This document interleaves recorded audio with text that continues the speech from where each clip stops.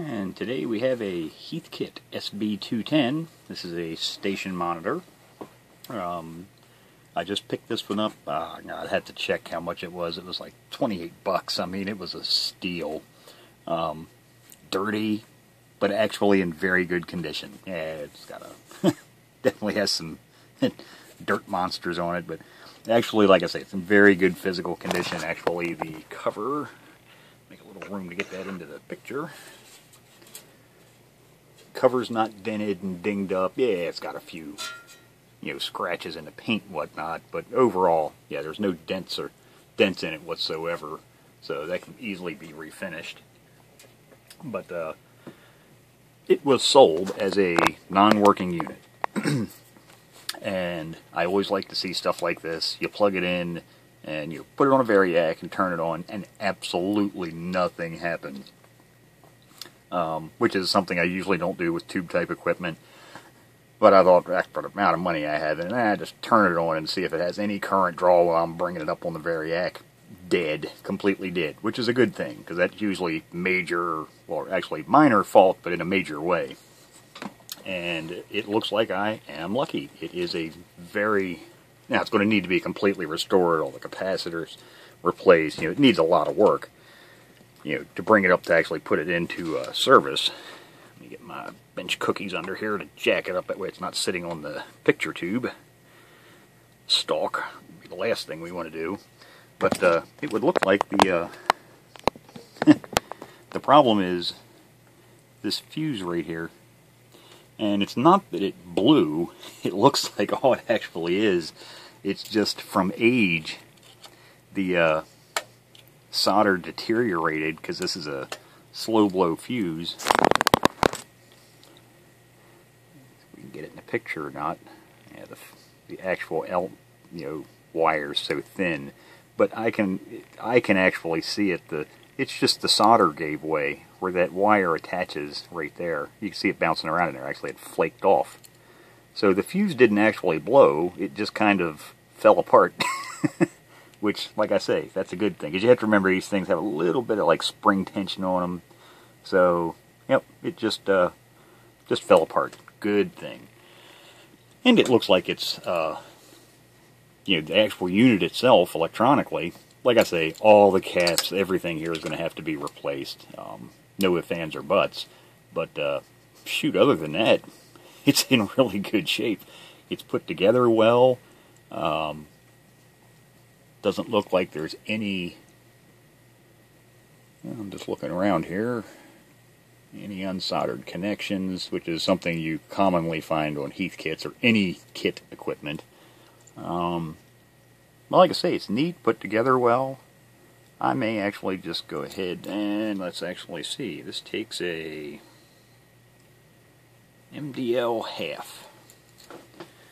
What the heck? Let me just cover out the way.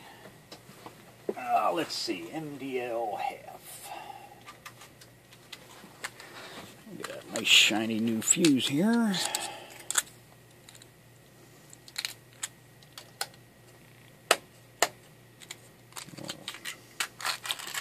Get her flipped back over, and I'm not going to leave it on for any, if it does power up, I'm not going to leave it on for any extended period of time, because no doubt a capacitor is going to let go anytime soon,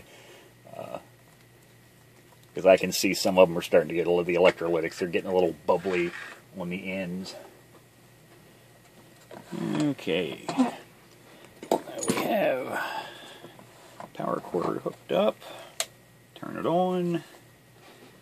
Let's see. Focus halfway.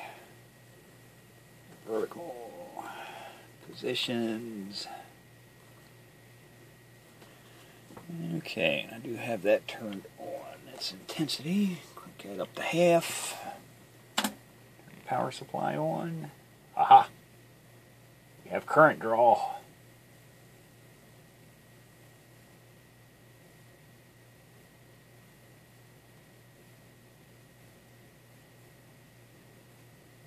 Half amp at, what are we at, 50 volts now.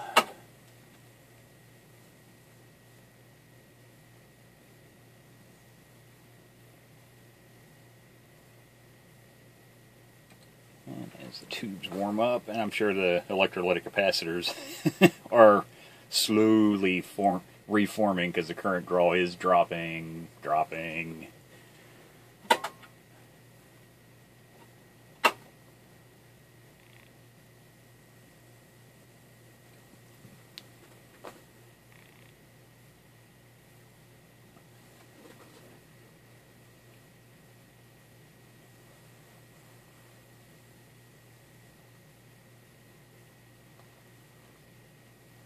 I don't know if we're going to get up high enough before that fuse blows or not. I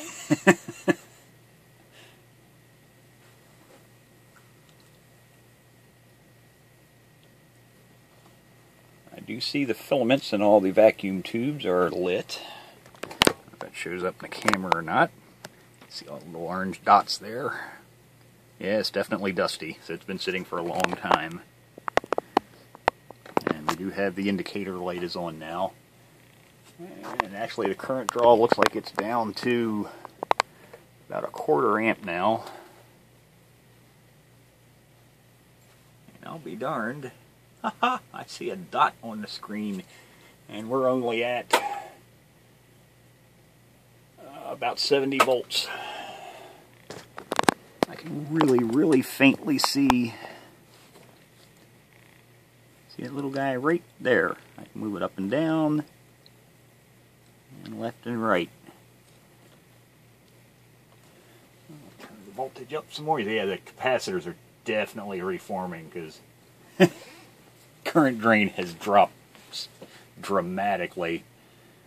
Lord knows how many decades it's probably been since they've had any electricity going through them. There you can see the dot.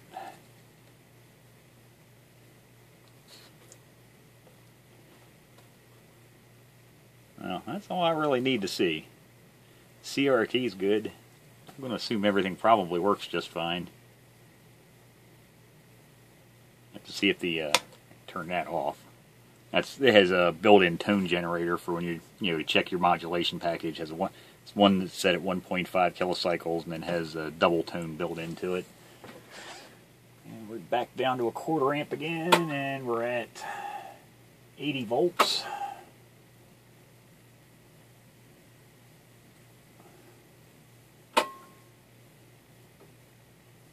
$90.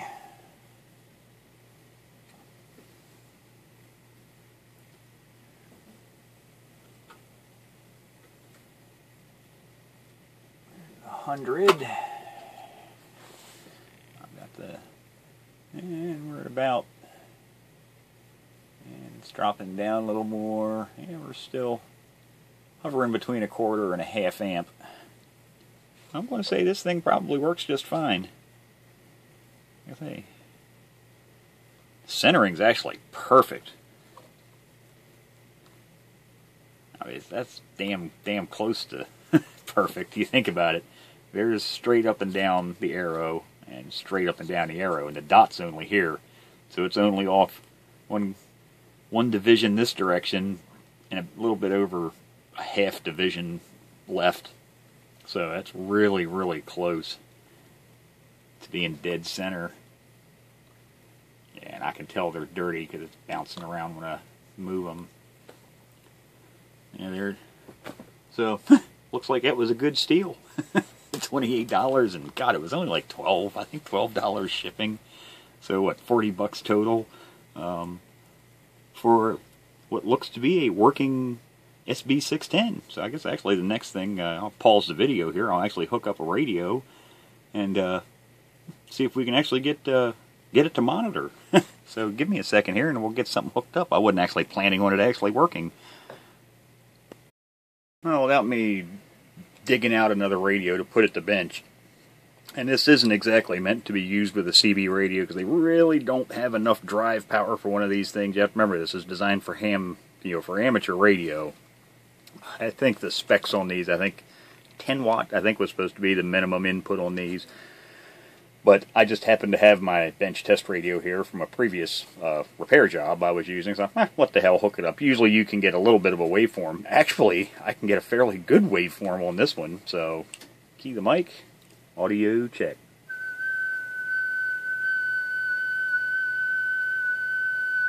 so you can see it actually does work. It seems to be working pretty good. And I'm actually only running at, I think, about 110 volts at the moment.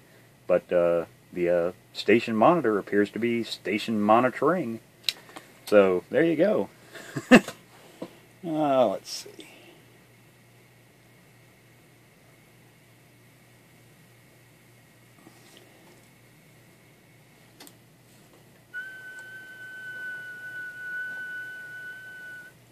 Controls are dirty as, oh my god, they're horrible, but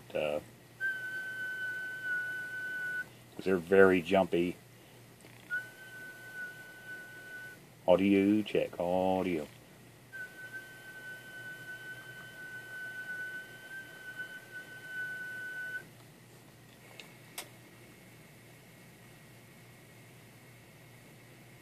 Yeah, actually, I'm going to say win.